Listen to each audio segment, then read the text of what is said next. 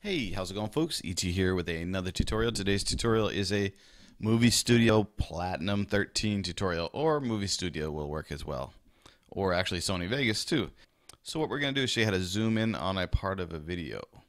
So basically we'll move our scrubber here to a point in the video where we want to zoom. Yeah, maybe right here. Then we'll put a split in it, so either use the S key or this split icon down here at the bottom. Scroll a little bit forward, and then we'll split again. Okay, from here you can use the plus key down here to expand the size of the look and feel of the video, of the look of the video, I should say. Okay, same video, nothing has changed. Then what you're going to do is actually hit the Event Pan/Crop tool, and you're going to get this box here that pops up. So what you can do is with your mouse, you can actually scroll to make it smaller or bigger. So I want to make it smaller so I can see it.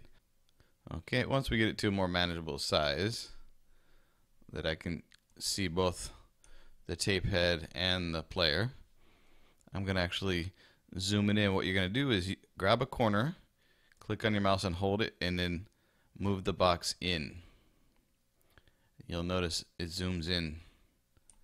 And this is the actual frame here of the video. So if you need to move it around, you can do that as well.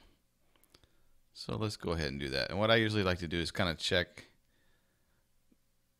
the video to see if it's still staying in picture. In frame, I should say. Okay. Looks pretty good. And once you're finished, you can just actually hit this X here, and then you're done. So let's have a look real quick. That's it. And that's how you zoom in Sony's Movie Studio Platinum 13 or Movie Studio or Sony Vegas. Pretty straightforward.